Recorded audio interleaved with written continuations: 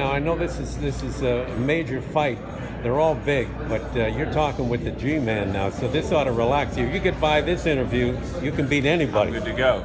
Yes, yes. Thank you for being here today. Appreciate you guys coming out and seeing what we got going on in camp. Well, we're glad to be here. It's always a good camp when you're here. You're always a good host, really, and I wouldn't miss it.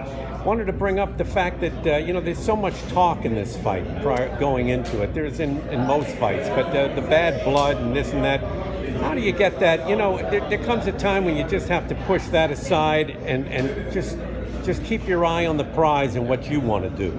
Yeah, I mean, you know, this is a passionate sport. This is not a sport where you can be some in and some out. You got to be all the way in. And I'm passionate about what I do. I'm all the way in. So he feels like he's going to do something to me. I feel like I'm going to do something to him.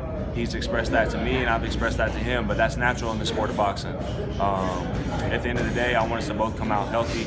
You know, we have families to go home to, friends to go home to. So, but, you know, as I said before, this is not just my job, it's not just my career, but this is my life. So I take this personal, and anybody in the way of me trying to get where I'm headed, that's personal to me, and we got to figure that out. So. How have you, I don't want to get too involved here, but how have you evolved as a fighter? 17, undefeated, 17 wins. I mean, what have you mastered in the sport since you started?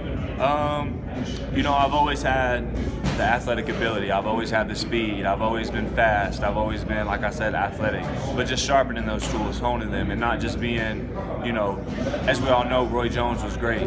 But as he got older, he didn't have the fundamentals to fall back on, as opposed to someone like a Bernard Hopkins. So we know that that speed, it doesn't last forever. That athletic ability, it won't last forever. And we need, and also in moments that we're in trouble or we're hurt, that's not always going to get us out of that. But the fundamentals, the skills, that's what's going to get us out of trouble. That's what's going to carry us and give us longevity in the sport.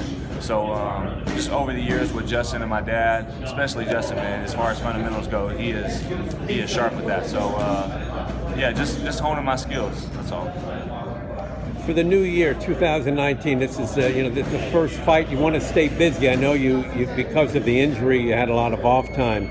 But what are you looking for in 2019? Is it a breakout year for yourself? Absolutely. I know that I'm known in the sport of boxing. I know that the true boxing fans, they know about Caleb Plant. But this fight moving forward, I don't just want the boxing fans, but I want the world to know who Caleb Plant is.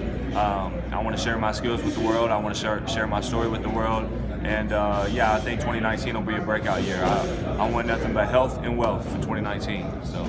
Well, keep your eye on the prize, as we said. All the best on the 19th, is it, or 13th? 13th. Okay, yes, on the 13th, we'll be keeping our eye on you.